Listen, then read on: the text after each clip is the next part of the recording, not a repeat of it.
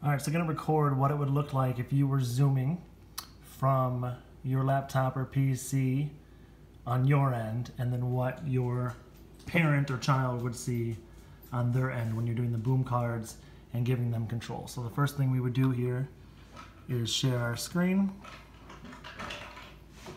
My dog is going to make a bunch of noise in the back. We'll go to boom cards here, open it up.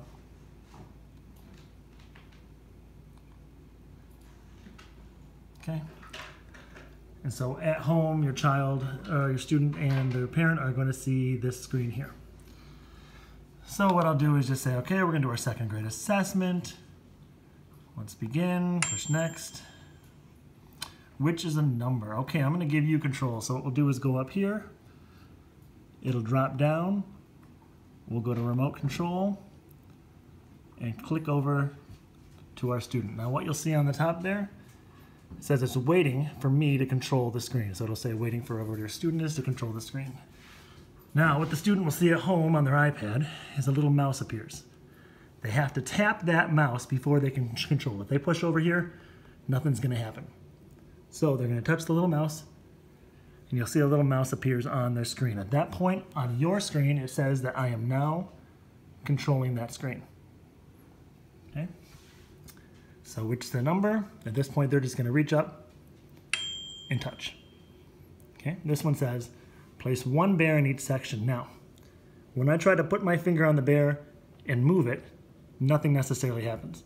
The mouse is still over there. So this is where your parents are going to have a little trouble. You can explain to them that they need to move the mouse over, hold the mouse down, and then drag. Gonna move the mouse over, hold the mouse down for a couple seconds. Drag didn't work, okay? So let's try again. Bring that mouse back down. Hold the mouse for a couple seconds. Drag up. There we go. Takes a second. You can see that the arrow and the mouse are not necessarily the same point. The arrow is what is actually going to be pointing at. So if we're up here and we try to do it, see how the arrow is no longer on the bear even though the mouse is? We try to click it and drag, not going to work. Okay, so sometimes if the arrow is on the bear, the mouse may not be, but that's okay. We're going to hold the mouse, drag up, and the bear will go. So what you need to explain to parents is it's where the arrow, or sometimes it's the little cursor, that is what is supposed to be pointing at the object, but their finger needs to be on the mouse, not the arrow, to move it. Okay? So we'll skip that. We got a set of 3. These questions are much easier when it's just pick one, because all you gotta do, give it a little touch, it's gonna record that. Take apart. Again, we need to move that arrow over. So we'll touch over there. Now with the cursor, even though the mouse is on the 3rd block, the cursor is on the 2nd block. So when I hold the mouse down for a couple seconds and I move, that 2nd block is going to move. All right. Now if I was over here as a teacher, I move in, I click something.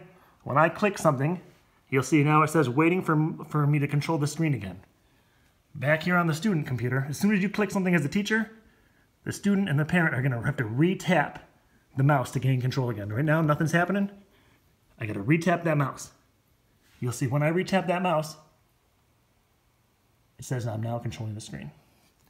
So anyway, that's a quick synopsis of what it looks like on the teacher's end and what it looks like for the student and the parent end.